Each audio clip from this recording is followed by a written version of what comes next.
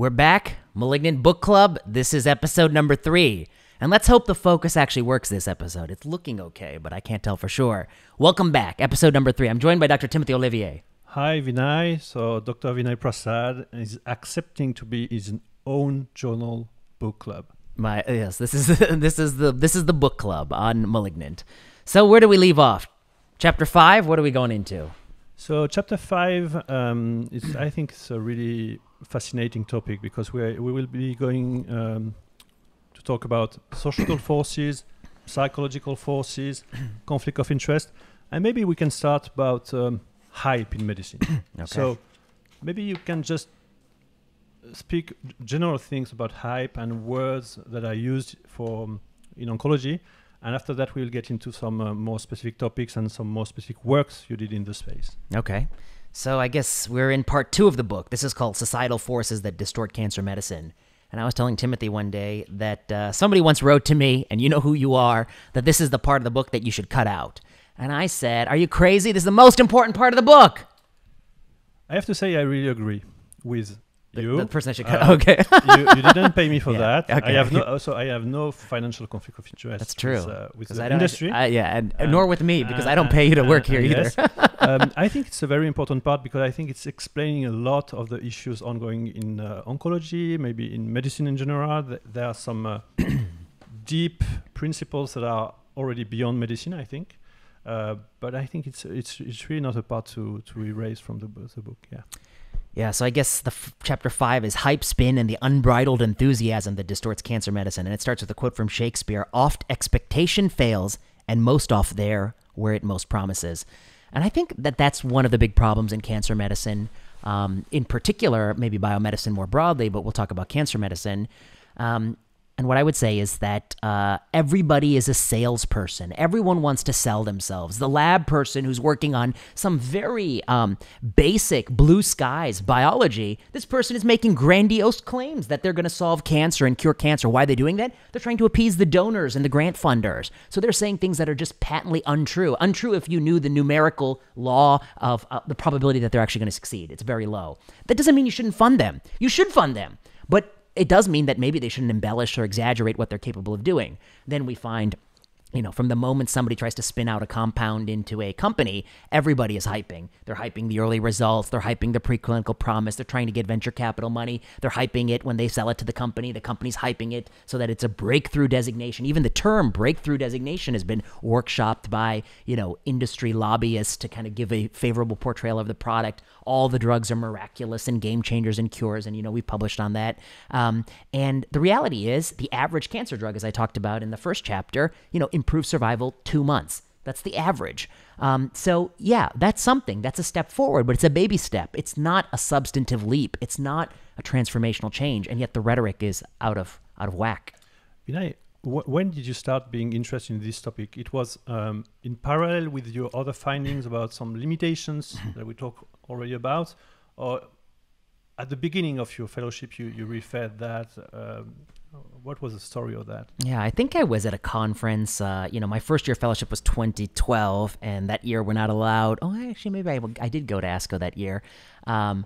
Second year and third year, I went for sure. It was one of those first few ASCOs I went to where I was sort of inundated with. I mean, you go to ASCO and it's like everything is amazing and revolutions and hype. And this was pre-Twitter. I mean, Twitter hadn't yet exploded to what it is today. Now it's even worse. Am I wrong? It's even worse. Everyone is constantly, if you look at Onco Twitter, it's nothing but hype, endless hype. And it's hype from the PIs, from the companies, from the investigators. It's also hype from the journals. It's also hype from these sort of rag publications that make a living, doing sort of quote unquote news stories about, the paper. I mean, it's not even news because news has to have some objectivity and critical thinking that doesn't exist. And so I got turned on to it pretty early. Okay, so maybe I think is really interesting is maybe it can feel a bit general, like you speak like that, but you're really deep in specific topics. The first work you can talk about is the work when you look at superlatives. Superlatives in Google News, and you just look at this, and I think it's really important because it's not just general. You had data on that. Yeah, and I think this was work done with, if I recall, Matt Abola. Absolutely, yeah. Who is was a 2015. star. I think I was introduced to him by my colleague Bapu Jena from Harvard. We worked on some stuff together, and he did this paper on superlatives. It was a very simple, straightforward thing where he, systematically searched the news for a cancer drug in concert with one of 10 pre-specified terms. And if I remember, I won't remember them all, miracle, game changer, revolution, cure, home run, something like that. These kind of, too good to be true terms, often too good to be true. Rarely they are true, but often too good to be true. And what he found was a big set of drugs. I mean, you would easily find lots and lots of drugs where people were using this kind of lofty rhetoric. Half of those drugs had not been FDA approved. 14% had only been tested in mice. That's pretty bad to call a drug that's only been given to a mouse a game changer, a miracle. In the press, this is not press meant for mouse researchers. This is the lay press. This is what people are reading. Unbelievable. I think another finding here was interesting. It's roughly 30% of time, it was quoted from physicians themselves. Oh, right. The doctors doing it. So, yeah. And we I will get forgot, yeah. on that. Sometimes on the journalists, sometimes doctors, and sometimes Congress, even one congressperson, right? And now we can move. It's a kind of same work you did on the word unprecedented. I think this is interesting because it's a more precise word. Yeah. And it was roughly the same methodology. And your findings is also comparable, but even more interesting, I think. I think I was at an ASCO where someone put a hazard ratio up in a disease, and I don't want to say what, and they said, this is unprecedented. Unprecedented benefit. Unprecedented benefit. I said, unprecedented? And then I said, that literally means without a precedent. No one has ever had a hazard ratio so low in that disease. And then I said to myself, I wonder if I can think of, I thought of one study real quick. I wonder what the hazard ratio, I look it up from like 4 years ago. The hazard ratio was better. So I said, okay, come on. It is precedented. It had a precedent. So maybe the second, but it's not unprecedented. And in that investigation, I think we looked at the term unprecedented in a big scope, and we asked how often was it in fact precedented? And you may know better than me because it's been a long time. What were the numbers? Half were not FDA approved. I mean, same findings. Half were not FDA approved, and sure. 4% were never used in human, so not 14, but 4%. And I think here what was more interesting is that I think almost half was reported by physicians themselves, even more than for superlatives. I see, yes. Yeah. And then the last point is that some of the times that they use, I forget the exact number, but many times they said it was unprecedented. We could find a precedent. Yeah, so in half of the study you could find a randomized trial. And in those, I think it was only 40% that were really unprecedented. Yeah. So, and if anything, that's going to be biased because we looked so hard, but we didn't look as hard as we could have. But you're right. So the truth is 60% of the time we could find a randomized trial with a better point estimate. That's not unprecedented. That's precedented. I think it's good because we have some specific data. It's not just we are talking about hype, but these are real data you find. You study also the word cure. I think this is also an interesting example because, and maybe we'll come to that later, why there is all this hype. Maybe it's because also the specific nature of cancer and the specific disease and the prognosis that is going with cancer. So cure, you did also a work on that specific word. Yeah, I remember. So I think I was a fellow at the time, and someone said, we're getting close to curing this disease. And I said, what? Excuse me? I said, that's news to me. You're curing. And then I said, well, when people hear the word cure, what does it mean? And I did a lot of digging trying to get to the bottom of it because I was curious. And what I found was that it's actually been defined rather elegantly, I think, in the 1950s, 60s by East and Russell. And their cure was something that, I think we'll all agree on. What is a cure? You go to the doctor's office. They tell you, you have a disease. But I have a cure. What is a cure? Well, it's a fixed course of therapy. I think that's key. We're going to have to treat you for some time. And after you finish the fixed course of therapy, you'll have the same survival as an age sex-matched control who didn't have the disease. So you finish the course of therapy, and we say you're cured, and then your likelihood of living a long and good life is as good as if you never had the disease. So that's the definition, Easton and Russell definition of cure. And then I got curious when I looked in the biomedical literature to say, if you could survey the biomedical literature very broadly, systematically, and pull out every time someone says they got a cure, and ask how often do they actually adhere to this definition, or do they adhere to a different definition? And the answer was, I think, only 1 in 3. Yeah, you selected. I think that was interesting because you selected based on the title.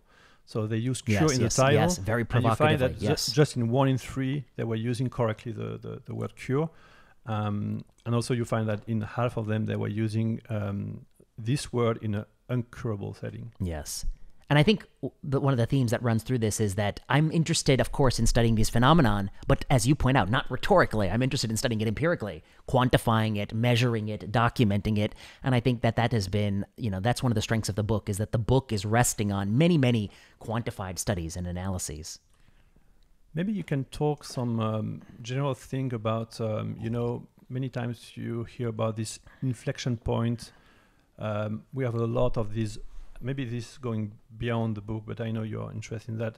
You have a lot of this war against cancer, all this rhetoric and inflection point. Can you talk about that very maybe generally? What are your thoughts about that? Yeah, I guess I'm not a fan. I mean, I think, and by the end of the book, you will see. I'm the advocate for more cancer funding, more blue skies funding, more research funding. I'm the advocate for more, not less. So that's my starting point. But we cannot use false rhetoric to kind of achieve what we want. We can't sell people on a lie. And the lie that we're always curing cancer, the lie that every new thing is unprecedented, it's a lie because it's empirically not true. And you see that in the war on cancer. War on cancer was a marketing slogan developed in the 1970s for Richard Nixon's war on cancer, and it allowed a lot of science funding. But, when John Bylar wrote his summary in the New England Journal in, I think, the 80s or early 90s, it had largely failed. It had largely not met the expectations. You can't do that. I mean, you can't keep setting unrealistic sights and unrealistic goals. I was critical of Biden's moonshot in the Washington Post in 2016, I think, because it also had a lot of unrealistic rhetoric. Cancer is not one disease, it's many. It will not be cured by a single magic bullet. It will not be cured in our lifetimes, I think, realistically. It will be a slow, arduous, uphill climb. We've done so much work mapping market share of genome therapies, etc. I know. This is a slow, steady slog of a growth. You need to fund science not because it always pays off. You fund science because it occasionally, rarely pays off, but when it pays off big. And the other reason you fund science is it's the only way of knowing. It's either science or total ignorance, total foolishness. Now, I think, in the pandemic, we have seen there are a lot of people who think they practice science. They don't practice anything close to science. They are close to rhetorical science. Science is rhetoric. Science is not rhetoric. It's a way of knowing things. You must fund science and basic science. You need to do it in a fair way, in a way that doesn't, we have so many, we can talk about this in the final chapters, but the last thing I'd say is this. In our current system, we have created a lot of money managers, people who run great big laboratories who are really good at, getting grants. I don't know if they're good at science. I don't know if they're the best at science. I know there are a lot of great scientists who don't have a shot because of the way in which the money flows through the system. And the people who are good at accumulating massive capital and running 20, 30, 40, 60-person labs, they're good at talking some BS, some hype, some spin. That's what they're good at. Are they good at science? Sometimes, yeah, but not always. They don't go hand in hand. Okay, I think yes. The point is interesting because there is a lot of subjectivity in all these words, yeah. And I think this is different from scientific finding in a way. And maybe we can illustrate this with a next topic you talk about is spin, the word spin.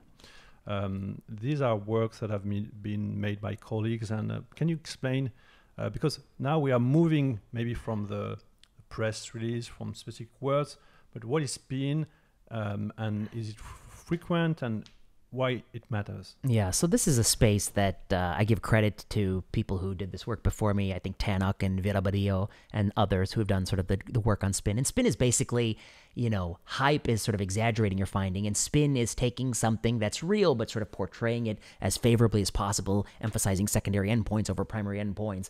These kinds of games that get played, they're ways to sort of, kind of fudge it a little bit, make it look a little bit more appetizing. And, spin is ubiquitous.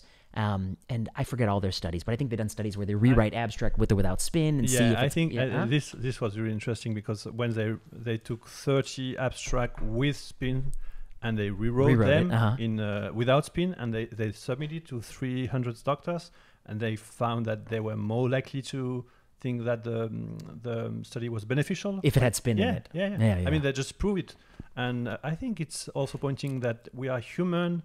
We have psychology, we have feelings, beliefs, all that kind of things. So I think that's why this work on hype, spin, the words is very important. I think it's so key. I mean, you can see right now many good scientists, excellent scientists, and even lay people, when it comes to the pandemic, they believe things that are just not plausible, not possible, not consistent with empiricism or science, and they have ardent beliefs that that's true.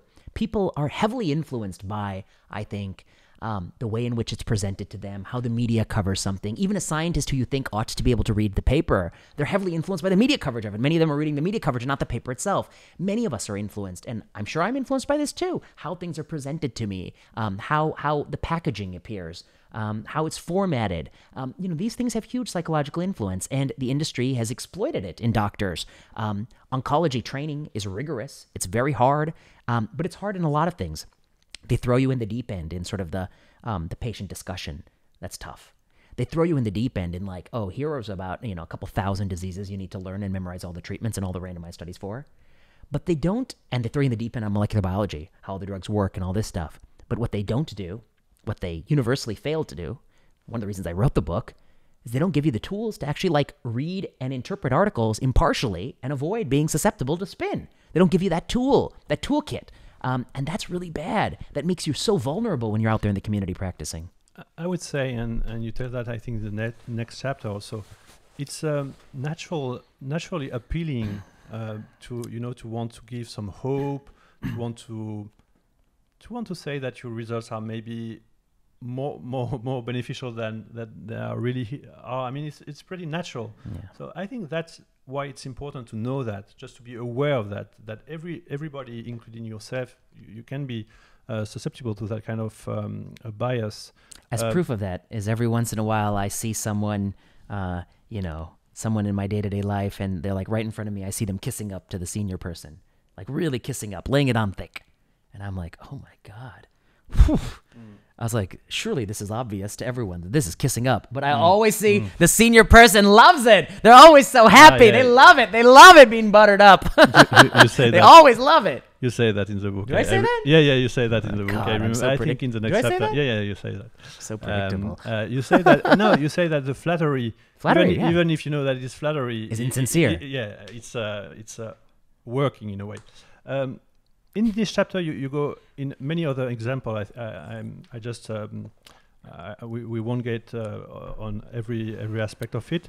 Maybe the last thing I find it very interesting, and it's recall with the introduction when you told about 20 news story, one patient, and I think it's interesting because it's what you said at the first part. The history's medicine is often omitting a large part of the stories. Can you just expand on that? No, it's something that I can't tell you who, but maybe when they retire, I'll tell you. It was a very senior person who's been doing healthcare reporting a long time, and we were talking about these issues, and then the senior person told me, I always tell reporters that the drug that you got to raise a lot of doubt about is if the people who are developing the drug, they can bring out one person who had a great response, but there are 20 news stories about that one person. And a drug that really works, there's 20 people who had a great response, and there may be one news story about it. And I think that's key, which is that, even failed drugs. I remember at NIH, we had a bunch of drugs that are not on the U.S. market right now, but there was one person who we thought had a really good response to that. And, we'll talk about in the book, I think, do I get into exceptional super responders and that work? Yeah, okay. But, maybe that's like in the third part or fourth part. So yeah. I mean, I think that there's this issue, and that issue is a denominator issue, which is like good things. You need to know how many people get treated and how many people benefited. And there's all sorts of things that can influence an individual case. One could be concomitant therapies that were administered early or late, or with it, that resulted in it. The other thing is indolent biology. It could also be one of the factors. Indolent biology and not the drug effect. And also, I think, as you said, it may be the drug effect, but to appraise the effect, you have to have all stories, not just one. And I think it's the same thing with reversals. You have to have the whole picture, not just one story, not just one randomized trial. I think this is related to this point. Yeah. Conclusion about this chapter. What is? I think we already get onto that, but why it is so important, this topic? I mean, it's a good question. I guess I would say that, I don't know, the first part of the book is trying to show you cost, value, benefit, funding. It's all misaligned. And the third part of the book is going to get into the weeds on crossover and control arms and all the things we've been working on, and like why the evidence base is flawed. And if you read those two parts without this part, you'd be like, what is going on? Like, why? These are smart people. What is going on? Like, why are they bending over backwards to praise a drug with a 1% IDFS when you know IDFS doesn't even correlate with OS in breast? You know that? And you know this drug has 40% grade 2 diarrhea, 40%, and they're praising it so, and it costs $200,000. What, are they smarter? Am I missing something? And the whole point of this section is to say, here's what you're missing. You're missing the fact that we are drowning in a sea of hype. I mean, we just published this thing with Emma Greenstreet, who's a medical student here at UCSF. She looked at oncology podcasts, and I asked her to pull all the oncology podcasts, and they listened in duplicate, and they basically said, who's on these oncology podcasts? And this will bleed into the other chapters. The people on these podcasts are like heavily conflicted investigators. They have tons of money in their own pocket. We're not talking about research funds, and money in their own pocket from the companies. They're always praising the drugs. They're celebrating all these drugs. They're uncritically parroting things. You know, when we point out things like, oh, the post-protocol therapy on your control arm was negligent, they say, oh, you know, well, in the real world, people don't get appropriate care. And then they cite some study of like very old and frail patients. I say, these aren't old and frail patients. These are very young, healthy people you've put on your trial. These people in your own clinic would get better care than that on the control arm. You know that. You know that's true. Why are you telling me this? You know, you're telling me something that I know you know is false. Why? And that's this. This is the part. Vinay, maybe I will temper it. Yeah, temper it. Because you say that at the end of the next chapter, I think you said that finally most of people are acting in good faith. Of course, I think this is also an important thing in those chapters. There are incentives that are playing a huge role, and we'll describe them also with a conflict of interest. And let me make that clear about my comments now. I don't always think that they are actively and maliciously thinking through this. This is the way the incentives have shaped their behavior. They're acting in this way. It is exactly what I say it is. It is kind of internally contradictory and it makes no sense. But they are being shaped by powerful incentives that distort their own thinking. They're not even privy to those incentives. And one of the things is, you know, from the moment you decide you want to be an oncology fellow and you start immersing yourself in oncology, all you hear is bombastic rhetoric of how good these drugs are, how amazing they are, what they're going to accomplish. It's hard later then to have an objective reference, objective point of view about these drugs. And I think it's also pretty rare. So you are a minority if you hold that views. You're a minority, and let's just say there's not a lot of grant funding in this minority. Okay. On that positive note. On that positive note. Should we move to the next chapter? Do we have time? We got time. Let's do the next chapter. So the next chapter will just be a kind of diagnosis, if I can say that, about the conflict of interest. You will just describe how much doctors receive payments, the average payments. We can go through that. I guess one thing I want to say before we start is that this is a chapter on conflict of interest. What does that mean? There's a conflict in your interest when you take money from some things, but not other things. So let's say, for instance, you, Timothy, you're an oncologist, a medical oncologist. You see patients, you prescribe drugs. I happen to also know you play the piano. Let's say, for instance, on the weekend, Saturday, Sunday, you took up a job where you're going to go play piano, and people are going to pay you some money to hear you play piano. Is that a conflict with your other job? And the answer, no. Right. I mean, you can go play piano, you know, whatever you want to play. Has nothing to do with prescribing. The moment you start taking money from entities in the biopharmaceutical space that have a unidirectional arrangement with products, that's when the conflicts come. The key thing is unidirectional. Celgene only makes money from selling Revlimid. They don't make money from shorting Revlimid. Okay. They have a specific product. And that product is a product that you prescribe or you advocate for, you interpret the data for. And this creates a very tight, tough conflict of interest. Yeah, it's not just about how much money you receive. It's about the relation. It's about the relation. Yeah. It's not just about the money. For instance, some people say, oh, well, now you have a conflict. You're getting rich writing Malignant. And I say... Is it true? Is it true? I was like, to be honest, if you add up the hours I spent on it and the amount I've earned, I think it's about $1 an hour, like $1 per hour spent. Which, by the way, I have better ways I could do better if I take a few moonlighting shifts. So it's it's not the money. Second of all, what's the unidirectionality of Malignant? Let me point that out. Malignant is a book that's, I think, heavily critical of the current system, but it didn't have to be.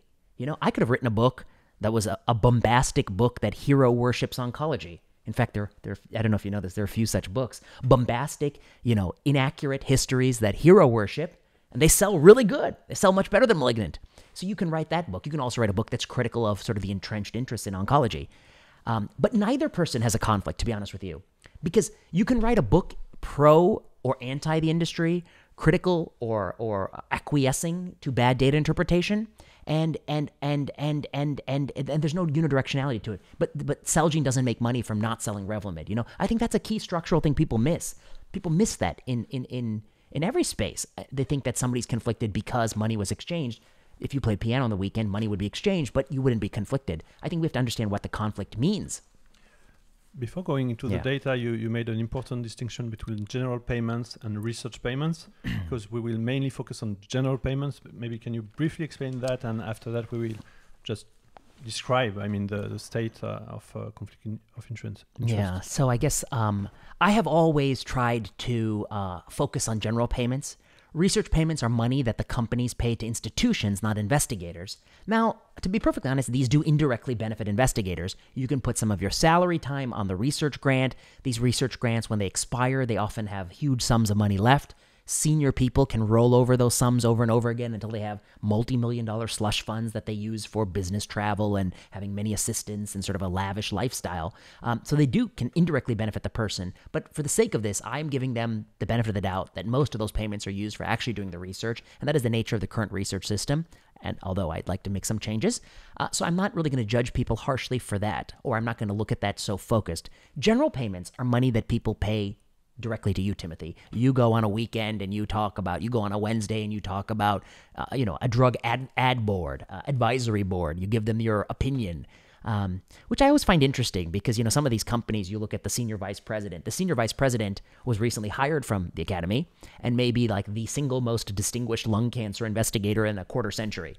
As some companies just hired the best lung cancer investigator, the guy who knows everything. He knows everything, every trial. He's brilliant. I've read his papers. He's brilliant. That's the guy who's the vice president. But then they get an ad board where they get somebody just 1 year out of fellowship to advise them on how to develop the drug. Interesting. Yes, it's possible the person 1 year out of fellowship is adding something. It's possible, sure. But it's also possible that they're giving them the money to build that connection, to build that warmth. Just like when you go to someone's house, you present them, a bottle of wine, a peace offering, just like the Hare Krishna at the airport gives you the flower, then asks for the donation. These are ways in which we've always, made nice with people. So those are the payments I focus on. Yeah. So, and we will go into the relation of receiving such money and how can it modify your behavior. I think this is really important. So, how much money receive physicians in oncology? First, the percentage of general doctors that receive money, roughly, you describe it that it's more than half of them in the percentage. And the average is not so, Can you comment on the average? Yeah, that's a nice way to frame it. I guess what I would say is there are parts of this book that will be timeless, and there are other parts that are already kind of getting dated. And this, I hate to say it might be one of those parts because the payments have just gone up and up. They just go up with time. But I guess at the time the book was written, and I think I'm using 2015-16 data, what we're talking about is if you look at all oncologists, I think, maybe 50% had a conflict, but the average conflict was a few $100. But as you rise up the ranks to the highest echelons of who controls the flow charts that lead to prescribing patterns. Can you talk about that? Yeah. So then the average oncologist, it's 50% and a few $100. The oncologists who are tweeting about drugs, it's I don't know, I think this is the paper Derek Tao, who's going to be first year fellow at MD Anderson. He was a medical student. He did this paper for me. Derek Tao, brilliant guy, going to Anderson. And he found that it was 60 or 70% of people who are tweeting have a conflict, and the conflict's $1,000. And then you go even higher, and some people have looked at the NCCN, the people who write the guidelines. And by the way, we'll talk about their compendia too, which means they obligate Medicare to pay. those people, it's like 85%, it's like 10 grand. And so like, and then when you look at the people who like run the cancer center, they're like knee deep in cash. So like as you go and have more influence over how people prescribe, the industry happens to give you more money. And they're not talking about research money. I'm talking about money in your pocket per annum. And, you know, we did a paper with Allison Haslam and Jenny Gill and I and JAMA Internal Medicine, where we found that for a fraction of these people who happen to work at public universities where we know their salary, we're talking about people making 20% of their salary through consulting per year, and some people doubling their salary through consulting per year. You can go pull the percentages from that paper. I mean, doubling your salary, and by the way, your salary is already 4 times the average household income in this country. Now you're going up to 8 times or 10 times the average household income in this country per annum consulting for these companies. This is a lot of money. I mean, this is not chump change. By the way, if you gave me this kind of money, I wouldn't be here on this video. No. I wouldn't be here talking. I'd be like, hey, listen, do something else. So if I get it right, yes, the majority, more than half of doctors receive payments, but it's average. It's as you said, a few $100, probably a couple but meals. as you go up, you receive more. Why the NCCN guidelines are important, just for the listeners to understand, because I think it's linked to what Medicare reimbursed. So I think this is one important thing. Yeah, so in the 1990s, there was an act called the Medicare Omnibus Reconciliation Act, and it actually said that Medicare, for certain categories of medications, we're going to make it easy for you, Medicare. We're going to get some experts to put out guidelines, and these guidelines are more formally called compendia, and it will actually instruct you under what circumstances do you pay for certain drugs. And it was really kind of useful back in the day because, for instance, platinum or doxorubicin was an old generic drug. It didn't always have a drug approval in every single indication we like to give it for. We need somebody to tell me when it's acceptable to use doxorubicin, when it isn't. And so the compendia was created, and there are all these guidelines. A few years later, NCCN lobbied heavily to be added as one of the compendia that Medicare would use. And the moment it got inserted, you know, the domino started to fall. Any 2A or higher recommendation in NCCN obligates Medicare to pay. They gotta pay 2A or higher, even if it's not approved. They gotta pay. They can't negotiate price. They are over a barrel. They gotta pay up. And the moment that happened, that's when you had a huge incentive that if you are a company and you have your drug and you want people to use it, you can get an approval, or you can get Medicare. You can get the NCCN to add it as 2A or higher, and then you're gonna get a lot of cash. Go on. Yeah, I think you give the example of Aaron Mitchell work. Yes. And this is a really striking example. So it among the NCCN guidelines experts, 84% had a conflict. And the average number is 10 grand or higher. 10 grand or higher. Yeah. So I think this really make the distinction between the average doctors and other doctors that have really a huge impact on prescription, on many decisions. And I have to disclose one thing. Yeah. How much money have I taken from pharmaceutical companies in the 7 years I've been in attending, and the 3 years I was a fellow before then, and the 3 years I was a resident before then? And the answer is $0. And I have given 2 lectures or more lectures. No, more than 2. More actually, more than I can actually count. At pharmaceutical firms, and a few in person, and some keynotes at pharmaceutical companies. And I paid my own way. I paid my own airplane ticket. I paid my own hotel. I paid my own meal. Let me ask the personal question here. Yeah. Because in each episode you will find some personal question. Okay. Because as you said, we are in a system. We with all these payments, you see all your colleagues. You see when you are a student, when you are a fellow. So, what makes you decide not to receive any money from the industry? I mean, because it's not so often. It's not so frequent. I don't know, maybe with your colleagues, or did you realize that it was a problem? How did you realize that at that time? This is interesting to me. Yeah, I guess for the first few years in oncology, nobody offered me any money. No. Okay. Nobody offered me any money. But that wasn't it. I think I very quickly, and to be honest, you read Any Medical Reversal. Even when I written that book, there's stuff on conflict of interest there. I think early in my career, I had been reading enough. I read Martha Angel's Truth About Drug Companies. I read, what are the other great books in that space? About being detailed. Oh, I know, Jerry Avorn's book. I'm blanking on the title, but it was brilliant. The books by Goldacre were really terrific. I had read so many books in the space. I was already kind of cognizant that this is a potential bias. I had read the sort of the broader meta-analytic reviews of conflict of interest. That's the other point I want to make, is that unlike other biases, conflict has been quantified across meta-analytic estimates of many, many studies, in part because it's easy to measure, but it's a very, very clear bias. There are other biases, sure, but this is a known bias, and it would be like ignoring financial conflict of interest would be like ignoring tobacco smoke, thinking there are other carcinogens out there. Yeah, there are other carcinogens, but that's a known and important carcinogen. Anyway, back to your question. So I sort of had an intuition, and then I quickly, in my oncology career, when I was a fellow, I kind of, I worked at NIH. When you're at NIH, you are prohibited by law from... Okay, interesting, Yeah, you're prohibited by law from taking any money.